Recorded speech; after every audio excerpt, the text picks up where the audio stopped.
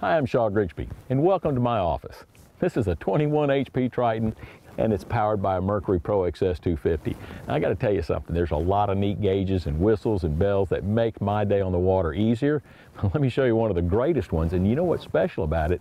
It just plugs in and goes with Mercury, and that is a SmartCraft gauge. Now this SmartCraft gauge monitors so many different systems. Let me show you the ones I like the best. So right off the bat, it's going to tell you about your battery, your temperature, your PSI, which is a pump, and your voltage on your battery. Now this is a trim. Now trim is really important because that can maximize your speed to the load that you have. Gas gauge comes in, temperature on your motor, and of course you get a lot of double gauges to where right here you've got trailer, which is your trim and your RPMs. But let me show you this one right here.